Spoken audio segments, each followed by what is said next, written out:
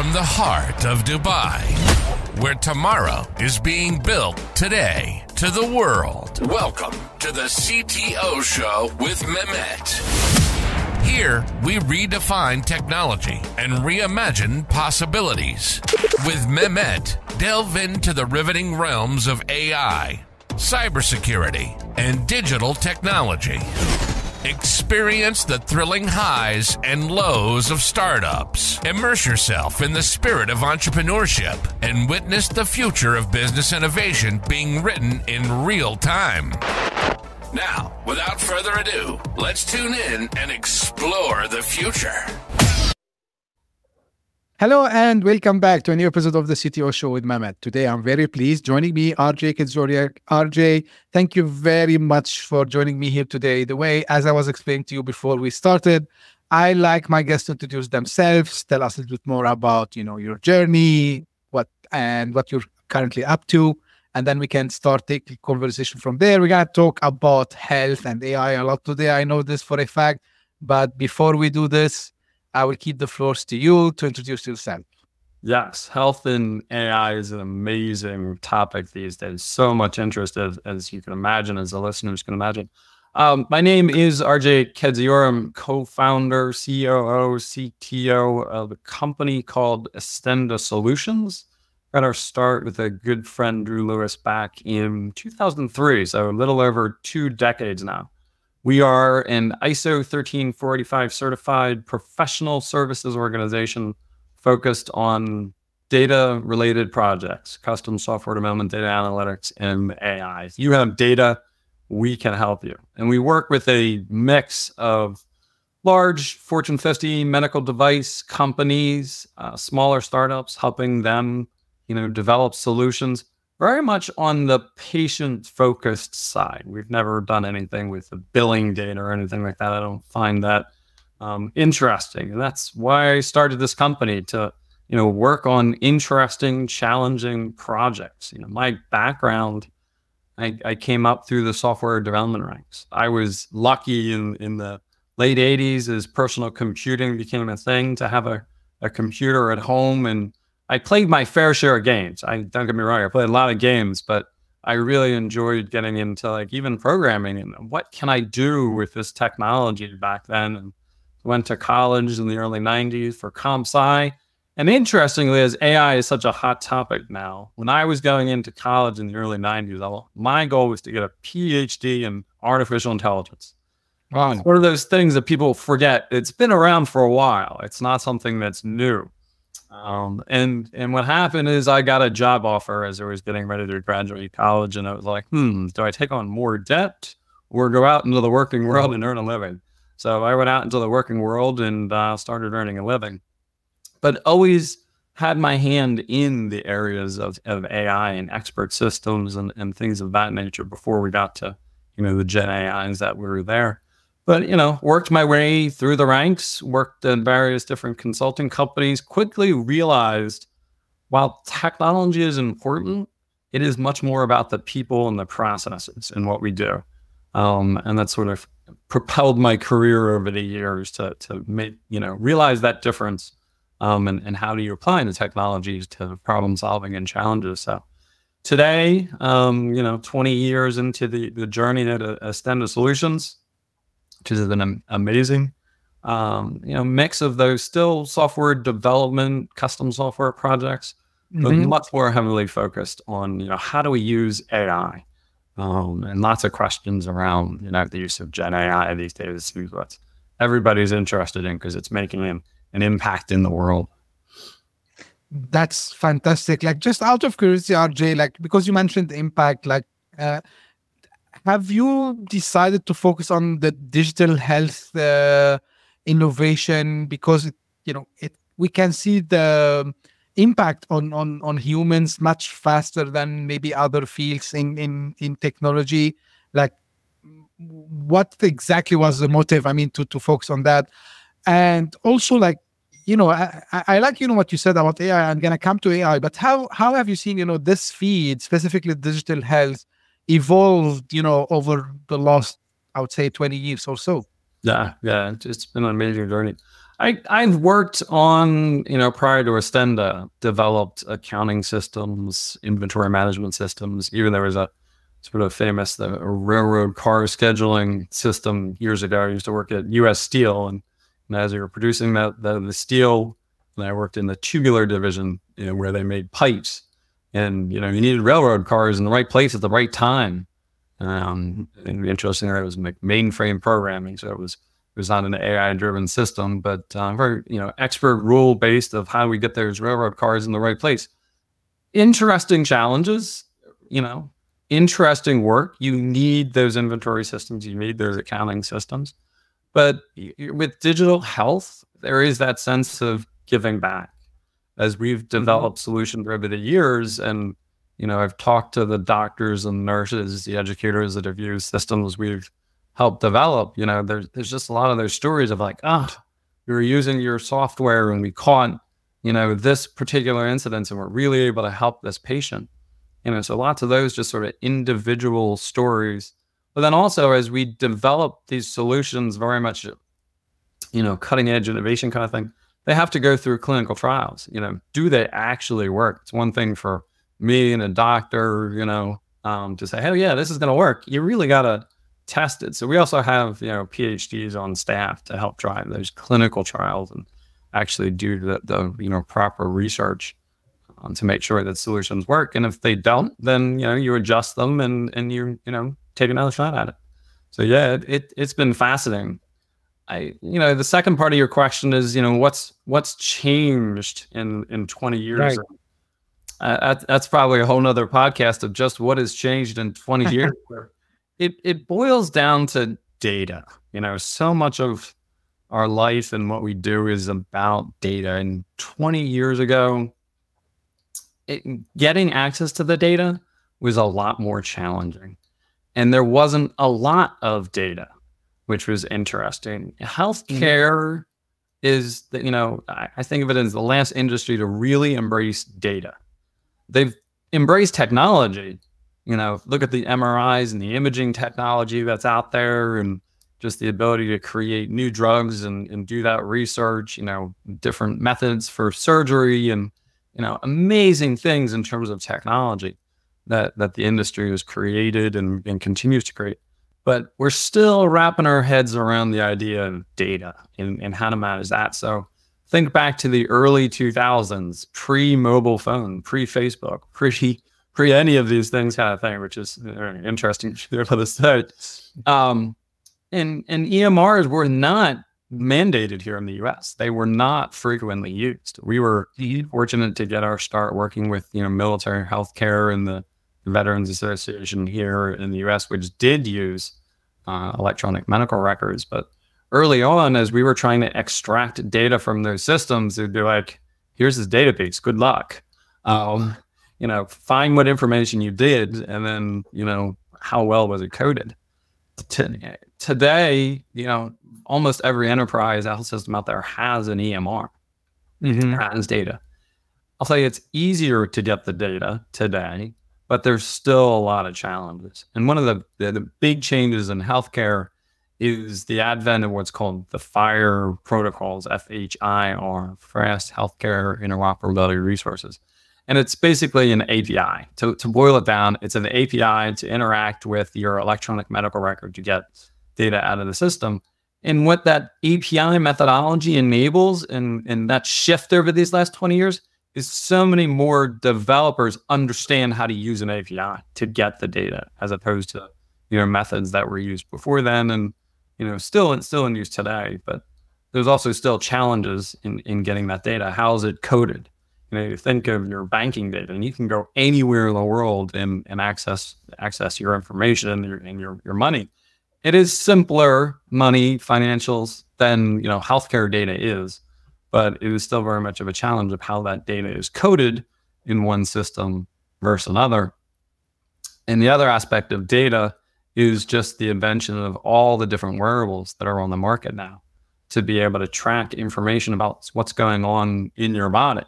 Your Apple Watch now can track your heart rate and all sorts of metrics, or you can wear a ring. Or continuous glucose meters. You used to finger stick, 20 years ago was the current state of the art for helping somebody if they have diabetes, understanding their blood glucose. Very much in time. Now you have continuous glucose meters that take a reading every minute. So you really have this fine-tuned look at what's going on inside of your body. And they're just continually innovating now. So if anything, doctors, healthcare practitioners are probably getting overwhelmed with the information that is available now. Right. So before I jump to the AI, because I think this is the base for the question of the AI. I mean, before I start the discussion about AI and what's happening in the field of healthcare, but again, the base is the data, as you said. Now, you mentioned that maybe it's one of the verticals, I would say, or like the domains that they have lots of data, right? But it's, I think, maybe probably the healthcare is considered one of the highly privacy and governance constrained vertical in the domain of digital technology, of course, because we talk about sensitive data, we talk about patients, maybe some critical and very private data that it's there. So managing patient data, how much it is critical and how much is important for organizations to not only, before utilizing the data itself, so to really safeguard it and make sure that they are compliant with, and of course, the first thing that comes to mind when you talk healthcare is the HIPAA, right? So yes. Walk me through that, RJ, especially for maybe the folks who are new to this field and new to this domain. Yeah, and absolutely. So it starts with privacy of data. And if you're in the EU, it's GDPR. Here in the US, the FTC has purview over just the general privacy of your data. So you always want to make sure that your information is secure, particularly if you have like your billing information, credit card information, here in the US, Social Security numbers, kind of, you need to protect that, first and foremost. Now we made the jump to healthcare in that data set and HIPAA. And here in the US, HIPAA is the privacy legislation around protecting health information. So I don't know, in my mind, it's not any more difficult than protecting data in other areas. It's just more sensitive. So you do want to be able to, lock that down. Any system you help create, you're going to start with, a zero-based trust system, and build from the ground up. Security is the first thing you got to think about when you're developing the system. But it's about access and use of the data. So, when you look at GDPR, it's the same thing. It's in HIPAA, they're not preventing you from using the data. It's designed to make transparent and let the owner of that data, the patient or just the person in general, when you talk about GDPR, be aware of how that data is going to be used and consent to that. And that's really the core of that. And at HIPAA, a lot of people historically have used it to be like, oh, I can't give you that data, and have used HIPAA as a barrier or as a reason for not sharing information. But that was never the intent of the HIPAA legislation. It was to protect the data, but to promote sharing and make healthcare and the transaction of healthcare easier. Today, more recent legislation has put penalties in place if you are called information blocking nowadays. So really, the government's really trying to push the idea of that information sharing and getting that data out in the world and making it much more usable across everybody. Because the more that data can be usable, the better off you can be. But yes, the privacy, the security protection of that information has to be paramount. One of the interesting things I learned, a while ago, in the black market, you think about credit card information or your health card information. Health information is more valuable in the black market than credit card information is. And that can go after and get drug prescriptions and do all sorts of things with that information that you can't just do with the credit card information. So yeah, you do have to absolutely first protect that. And I mentioned, I started, answering your question of referencing the FTC here in the US. That's one of the things is we talk to startups. If you're, say, create a new ring to measure metrics or a new watch to measure, metrics in your body, if you're not sharing it with healthcare practitioners, there's no healthcare practitioner or health organization in that picture, HIPAA doesn't come into play, because HIPAA is first and foremost about that healthcare practitioner. But you are still bound by privacy regulations under the FTC. So I've had these conversations where like, oh, we don't have to worry about privacy. I'm like, yes, you do. You still have to worry about privacy. You still have to worry about security. Protect the data of your users. Like if you get breached, you're not going to have happy customers. So, you do have to protect it no matter what. Absolutely. So, and the reason I kept this conversation with this flow, because again, now we're coming to let's say, one of the main topics that we want to discuss with you, RJ, today, which is AI and generative AI specifically in healthcare. And thank you very much I like, to remind people that AI didn't start with ChatGPT. AI have been around since the 1950s, when they did the first conference ever, right? So in their mouth. And, but of course, what happened, I think in November 2022 forward, that was almost 2 years now. Yeah. So the world is not same as it was before that, because of course, OpenAI's release to the public ChatGPT. Now, here's the question, RJ. So first, what were your impressions when you start to see, ChatGPT rolling out and having all these use cases, and what kind of use cases that you start to think immediately about that can be applied to healthcare?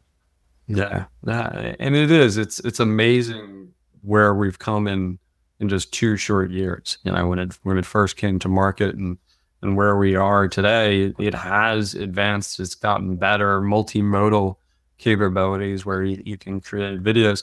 I think the biggest thing in terms of where we are today, there was, I'm sure listeners are familiar with Oprah. I'm sure she's world famous.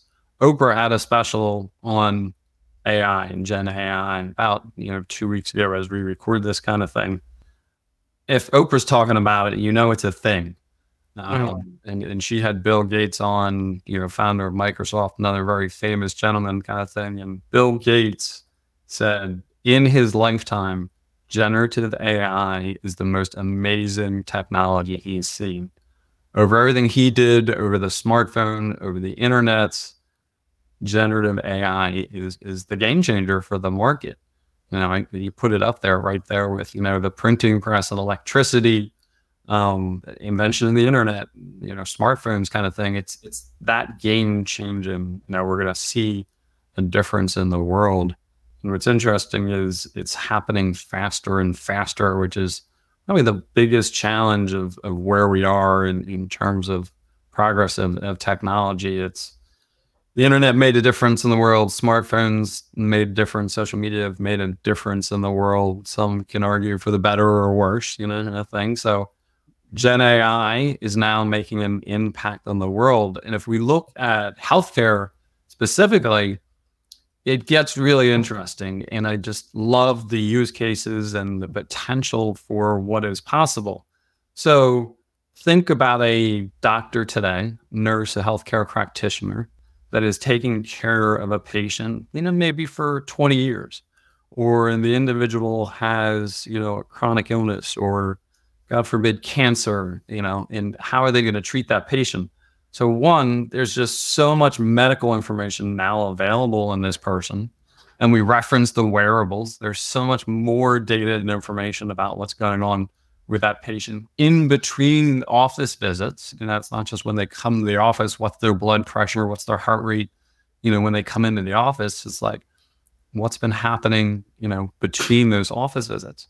So AI first can take all of that information and make sense of it, and can summarize that information and provide that, to the physician, to the healthcare practitioner. Here in the US, we're challenged with our private healthcare system, where doctors, need to see patients, sometimes it's, they only have 7 or 8 minutes with a patient. That's not a lot of time.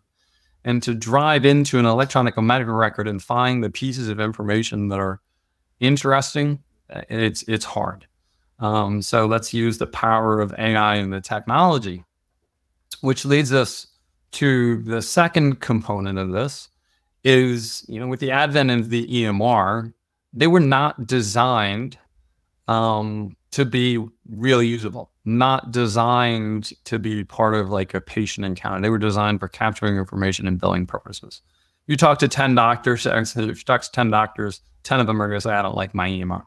They're just not well liked. Doctors, nurses, healthcare professionals did not get into medicine to sit there and type on a computer. They got there to help people, to make a difference in the world. And so as EMRs have become more prevalent, and you go, I've experienced this, you go to your doctor and they're sitting there talking to you, but, for the most part, they're staring at the computer and typing. Some institutions, a lot of places that have brought in like medical scribes to help that. So then the doctor's not typing that information. But now in terms of a use case for the generative AI that's proliferating pretty quickly in the industry is the idea of ambient listening and note-taking. And you see it in your Teams and your go-to meetings, your Zoom calls kind of thing, all these technologies that are doing that. It's listening and transcribing those notes. And so that's, I think, of like the second really quickly use of Gen AI that's being realized. And so now you have those two combinations. Gen AI can, surface what's information is important. It can listen to the actual, conversation. And what's interesting, it does things, it makes, it's, aware of what's going on. And one of the anecdotal stories that I've heard a couple of times now is just, patient talks about, when they go to bed at night, their legs are restless and they have trouble falling asleep. So, they take a shot of whiskey. Not the best medical thing to do. But the key is that the ambient listening technology doesn't translate that word for word. It translates to patient self-medicates, which is a much more standard accepted terminology. So it makes that shift in how it, transcribes those notes. It's adding value to that conversation. And both of those use cases are very low risk in the grand scheme of things, which I think is important as we embark on this journey of using Gen AI, particularly in healthcare, because of the stakes. You're dealing with the health and wellness of people. So you have those two things happening today, which I find really interesting. I'm waiting, and I've said this in a couple different sessions now and in conferences that I've been, talking about. I'm waiting for the combination of those two things together to come together, where the AI is listening, is aware of the patient's history, and is aware of the medical knowledge out there, and can surface questions. I think today surface those questions to the physician or the healthcare practitioner, so that they can ask the patient. So if it's all of a sudden aware of, oh, here's these combination of factors, maybe it means X. Here's some questions you should ask the patient to help them out. Because the other aspect of medical knowledge is there's just so much information that is generated every day in the medical field. You cannot keep up with it. Humans cannot keep up with it. So use the powers of technology to do that. Likewise, humans are not perfect. So how can we use the computers to double check and provide additional information for the patient. So they're the biggest use cases out there today that are proliferating, pretty quickly across the industry. Plenty of I would say, promising use cases is, and I think, the sky is the limit, RJ, right? Because I had like a couple of people on the show, and they were all like, they are all professional, doctors themselves. And, the way they are thinking about it is really fascinating, because it's not only about, how it can help in the diagnostics and, for example, in, the kind of what we know about generative AI, but also like empowering people who cannot, or they don't have access to proper healthcare system, where generative AI, of course, it will not replace a proper doctor, but at least it can do the first frontier job, I would say, kind of, right? So it's really fascinating to see how far we've came. I've spoken to people, also in the pharmaceutical industry, and, they're telling me how fast now they can try to get a new drug, for example, for certain diseases. And this is really, like, it's superpower, right? So plenty of options that we have here. Now, question to you, do you think that the healthcare industry is ready for this leap? Are they ready for it? Because, and I'll tell you my theory, RJ, correct me if I'm wrong. Like, healthcare is one of the, and it's not nothing wrong with them, I know, because we were just discussing about the privacy and all this. But historically, healthcare are known to be like kind of like not early adopters, not even like, with the mass. They are like the people who comes at the end. So tell me more. They are not the early adopters, and I'd love to say they're ready for it. Probably not. No. Is any industry ready for the impact of Gen AI? Probably not. The challenge in healthcare is the stakes of being wrong are so much bigger. So we all know Gen AI makes up facts from time to time, and they're called hallucinations. Mm-hmm. And if you're generating marketing content, something makes it through because you still, need a human to read the materials, or just push it out there into the world. It's, it's not that bad. There's been stories of where, a car dealership, uses, Gen AI to talk to customers, and it agreed to selling a car for like $0. And, okay, that's not great, but it's not hurting your life, or maybe having a medical impact. And so healthcare does have to be a little more cautious than other industries. So I understand that idea of hesitation, but we also have to embrace it. There are not enough physicians. There are not enough healthcare practitioners here in the US, if the world, in the US, we have an obesity crisis. We have a mental health crisis. There are not enough professionals to treat the people that need the help. So we need to use the power of technology to meet the patients where they are, to provide that care for those in need. Technology, as we know, is very scalable. So, and there are people creating, mental health systems to help with all sorts of issues, but not even just help, identify. This, we were talking about, the idea of ambient listening.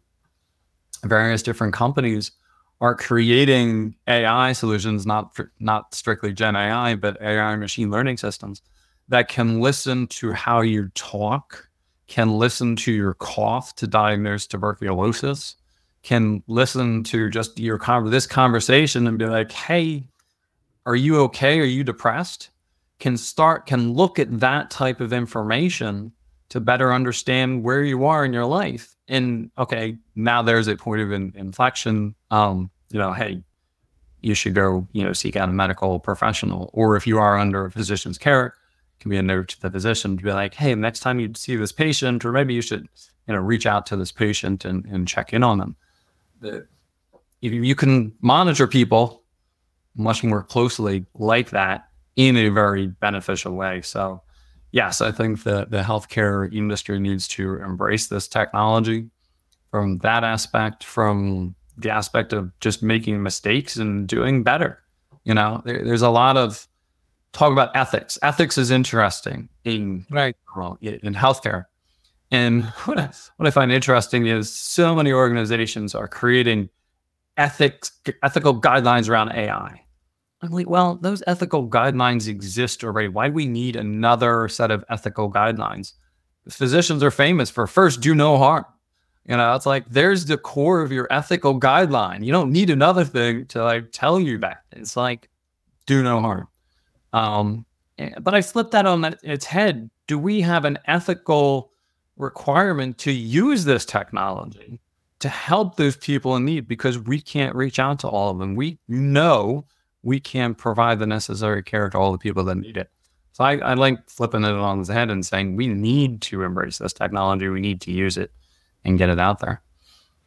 100%. I agree with you on this, RJ, because it's not like a kind of a luxury product that, we can use it, like we can, do something good. Like, it's not like kind of a cosmetic operation that we're gonna apply for someone to look better. It's something that maybe it's gonna say, not maybe, we are sure, because we started to hear these stories, we start to see these, proofs that using AI, machine learning, not only generative AI is, it's one part of it, like, which can, in between, just between like brackets, I would say, talk to people in a sense, give them information. Of course, they need to, as you mentioned, take care from the hallucinations that can, happen, which is, by the way, people are working, people in the AI domain are working hardly on, reducing the amount of hallucination that can happen. So this is work in progress. But yeah, I agree with you, RJ. Like, we need to embrace it and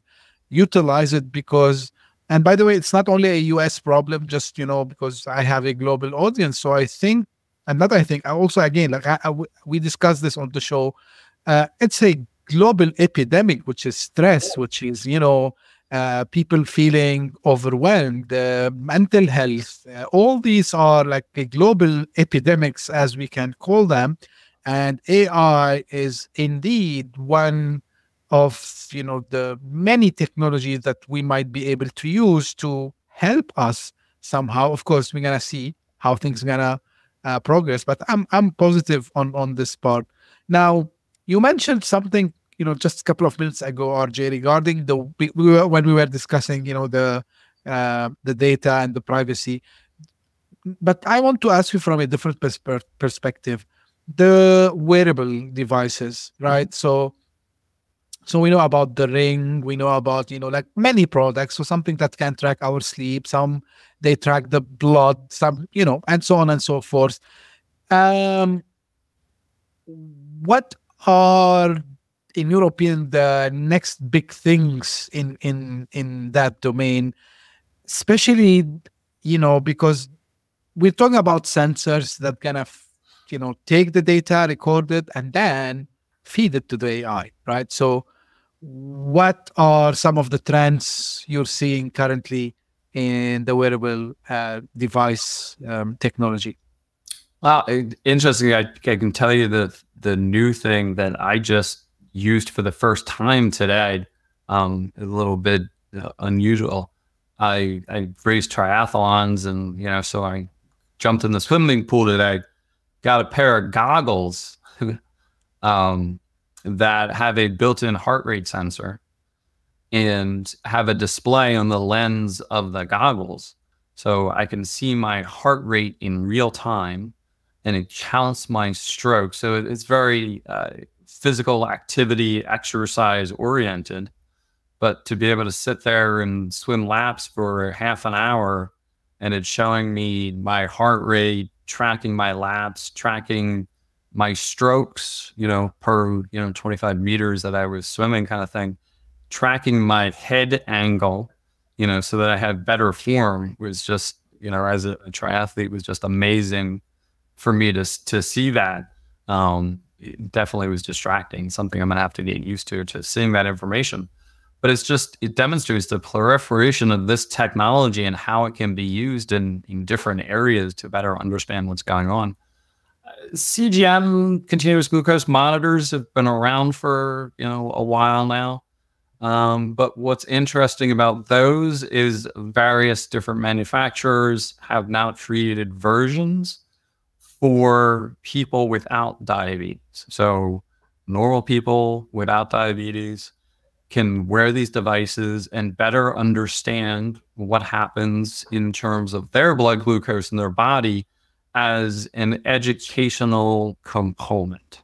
So, I'm fortunate I don't have diabetes, but, I wore one of these a couple of weeks ago to see what the impact of food and different foods that I ate, and even, the order of how you eat your food can impact your blood glucose. So I think it's a very interesting educational tool, for those people that are pre-diabetic, particularly type 2, that if you do eat better, if you move more, and I like saying move more as opposed to exercise, because you don't have to exercise, you move more, walking, so there's, if you eat and you go for a walk after you eat, your blood glucose will not go up as high. So you are better off. And I was able to run this simple experiment as I was wearing this device. One night I ate a meal and didn't, go for a walk afterwards. The next night I ate the same meal and went for a walk and was able to see the difference in my blood glucose. So it's fascinating, whereas I know that, scientifically, like this is the impact of that walk. It was fascinating just to see it in real life, in my body, in that moment. So that's an awesome capability that I think more and more people are going to have access to understand the impact of food. In terms of, capturing the biometric data, with the wearables, we can, the heart rate and all sorts of things now are capturable. Nutrition is sort of like that last piece. There's dozens of different, if not hundreds of applications for people to track what they eat. And they're getting more advanced, where you can take a picture and then that, the technology in a lot of cases using AI can be like, oh, that's a pizza. And this is, what the nutritional profile is to help you out. But tracking that information is cumbersome. It's not the greatest thing. So by using, the CGM devices, you don't necessarily need to know all of the specifics of that food, but you do know how it's impacting you. So I ate yogurt one day and it spiked up. The next day I put some protein powder in that yogurt and it, made a difference in how it impacted my body. So again, looking forward to, proliferation of CGM and for non-diabetic patients and what kind of impact it can make on the world. All sorts of technologies in terms of, training, physical activity, lactate thresholds and all sorts of things, which we won't get into. They're really specific to, athletes and things of that, or, they're probably the top 1% of people in the world. And these technologies are going to get them to be that 0.1% of the world. Very useful if you're, Olympic level, athlete kind of thing. If you're the average Joe out there, training, it's interesting, but it's not going to really add value to your training experience. But the more and more, what's the other? It's just so many thoughts are going through my head in terms of this new technology, brainwave technology and understanding what's going on in your brain. And when you talk about alpha and beta waves and different things like that, to just be able to relax you, so morning routine, it's good to sit there and meditate or pray, whatever works for you, but at calming moments, right. Take 10 minutes in the morning. It's a good practice. Well, there are technologies that can look at what's going on in your brain to see how you are relaxing. And then it sort of evolves to hey, can we do this without, you were actually relaxing and just, you know. So fascinating what technology is going to be coming and what we can do with it. Absolutely. Now, coming back to, what you do currently, and you've been doing it for a long time, of course, RJ, at Estenda. Um, how things change from the traditional, let's say, you know, traditional healthcare systems like, the EMRs, the EHRs, and these things. Now, like, are you seeing also from customization's perspective, things moving directions as well? And here I'm interested to know, because when I was, preparing, I've checked on the website, I've seen like, like you partner with some of the known big names in that domain. So are you seeing these big guys, usually following the trend, or are you seeing like more room for kind of new startups, that they are coming up with like more creative, more innovative solution that fit the digital health solutions? Mm-hmm. Yeah, that was a great question. And it is a trend I've seen over the years, and it has probably made our lives a little more interesting from running a business perspective. But hospitals, health systems, large companies have definitely, I think of it as a shifting the risk. So where 20 years ago, there was probably a lot more of, this internal development, let's try this. And it still definitely happens, we do plenty of business with plenty of different organizations. And, there's a huge market for what we do, globally kind of thing. But more and more, I do see this shift to let's work with a startup organization, so that's, and I think of it as shifting the risk, because that startup organization has now crafted the technology, has done some testing kind of thing. And then you got to get into, run a pilot test at, a health system in particular to see if it actually works. And so you have those partnerships and you can run those pilot tests. So yeah, there definitely has been a shift over the last 20 years of like shifting that risk. More and more startups are being invited into, healthcare systems to advance, the science and capabilities of what people can do. Anything, that excites you? Have you seen any startup in this domain that is really exciting to you now? There are so many startups out there. It's interesting because healthcare is also particularly challenging. Most of our experiences here in the US, we've done a few things over in the EU, but it's here with our private payer system. It's like always who's paying, and how are they, so you have one entity that might be paying it, but they're not actually using it. It's another group of people that's using it. So it makes healthcare a little more challenging. Sales cycles are really long, even, if you're that startup trying to get into an organization. So there's a lot of risk from that perspective. Just really excited to see what everybody's doing. You talked about the wearables. One of the things that wearables are making possible is the idea of care at home. Mm-hmm. As populations around the world are getting older and older, if your parents are getting older, my parents are getting close to 80, as they get older and they need a little more assistance, do they want to go to a nursing home or an assisted living facility, or do they want to stay at home where they're comfortable, where they're happy, where they're familiar with the environment? They'll have a much better quality of life there in that environment. So using the wearables in what's, the term care at home is really coming into its own. How do we use the power of technology to let them stay at home, but understand, what's going on with, like passive technology, put a camera, in the room. That's a little invasive, okay. It's like, hey, we can watch you. We can look in on you. That gets a little invasive. We'll now start using passive sensors and just understand, hey, my mother got out of bed this morning. She opened up a cabinet. I'm not sitting there watching her, but I am getting signals and using the power of AI to understand patterns of behavior over time.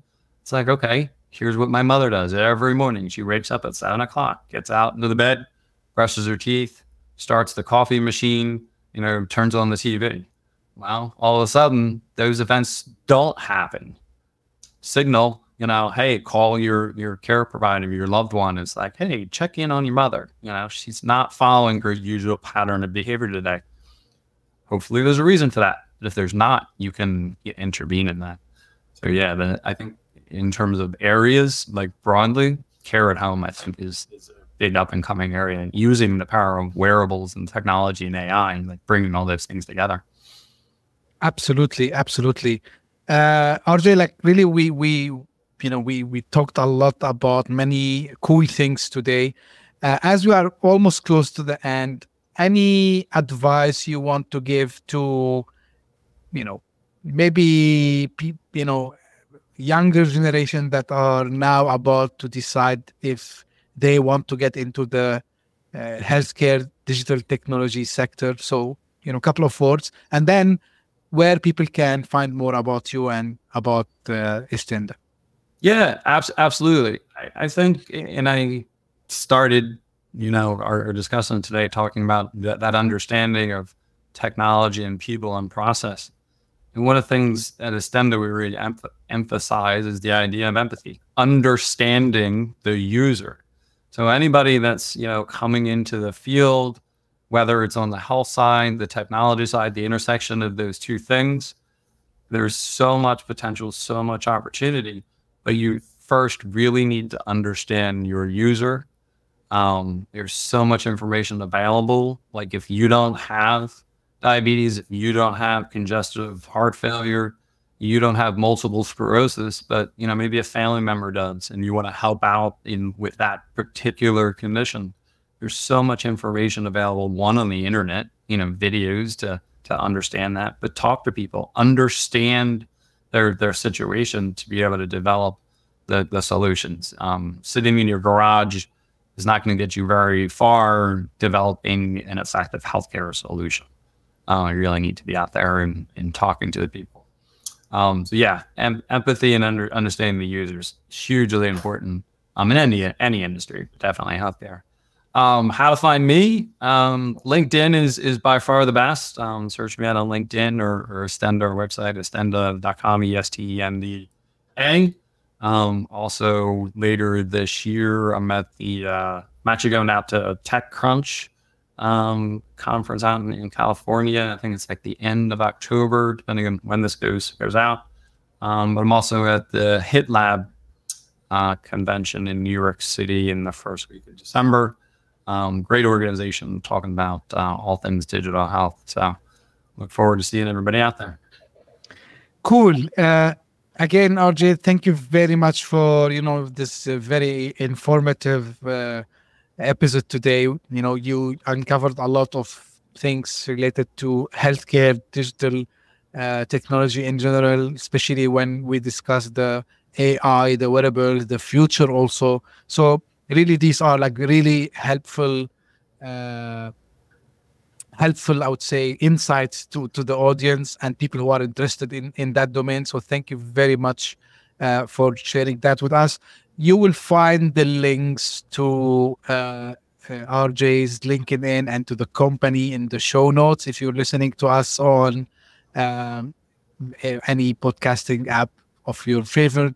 And if you're watching this on YouTube, you will be able also to see that in the description. And this is the way I end my episodes usually.